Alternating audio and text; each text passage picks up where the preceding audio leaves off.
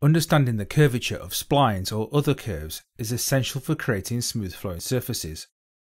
When you create a spline, you can manipulate the spline handles or add tangency to other curves, but you can't see how this affects the quality of your spline. If you now right-click a curve and select Show Curvature, a dialog appears in the top left corner and a curvature comb is displayed on your curve. A slider in the dialog lets you change the scale if you need to see the curvature in more detail.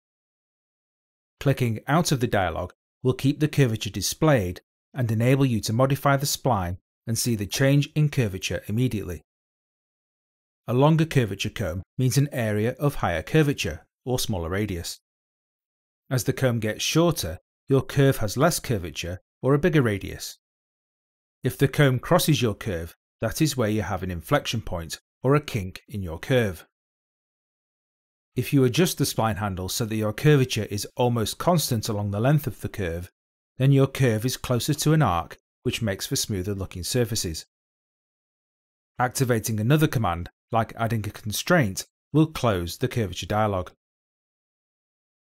If you create surfaces with these curves and turn on curvature visualization, you'll see where the curves meet.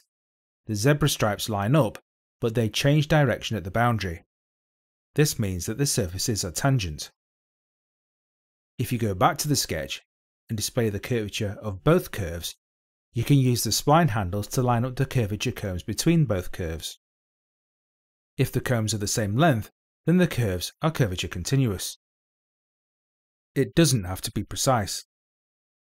When you display the surfaces once more, you can see that the zebra stripes flow smoothly across the boundary, giving you a much better quality of surface.